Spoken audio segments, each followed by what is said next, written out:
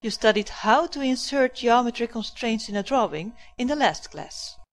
However, in order to completely define a part, you need to apply other constraints, which are dimensional constraints.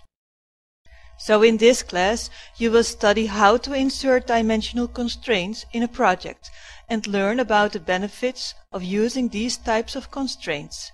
Let's begin the class. Open this file to study these tools. Go to the Dimensional panel and the Parametric tab to use the Geometric constraint tools as well as Dimensional constraint tools. The purpose of linear, horizontal and vertical tools is to insert dimensions in straight elements placed on the vertical or horizontal plane. The difference between these tools is that linear can be applied to the placement of vertical as well as horizontal entities.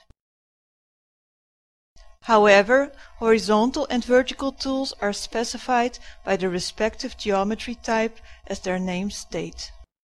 See how it is applied.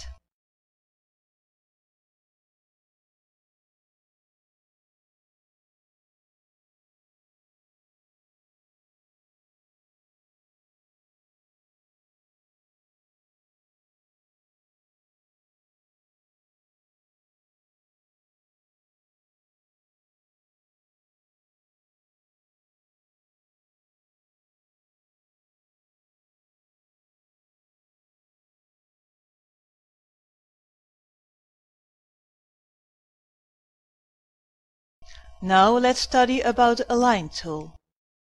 This tool also inserts dimensions in linear elements, however in entities placed at non-90-degree angles.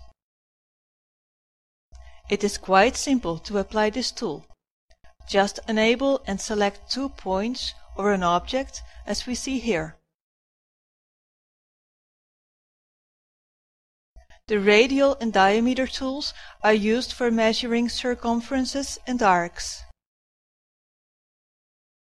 The radial tool is for dimensioning radii, and diameter is used for circumference diameters.